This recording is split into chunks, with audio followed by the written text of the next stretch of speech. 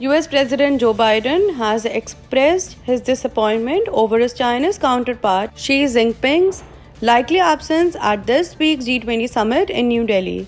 According to news reports, Chinese Premier Li Qiang is expected to represent China at the summit, which will take place from September 8 to 10 in the Indian capital.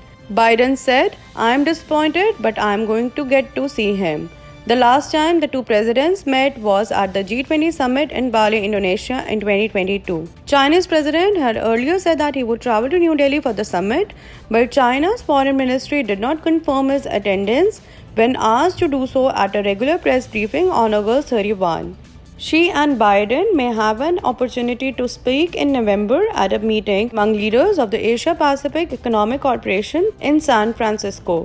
The withdrawal comes as US-China ties have continued to deteriorate in the past year. In an attempt to improve ties, a series of top officials, including Secretary of State Antony Blinken, Treasury Secretary Janet Yellen, and US Special Envoy for Climate John Kerry have traveled to China in recent months.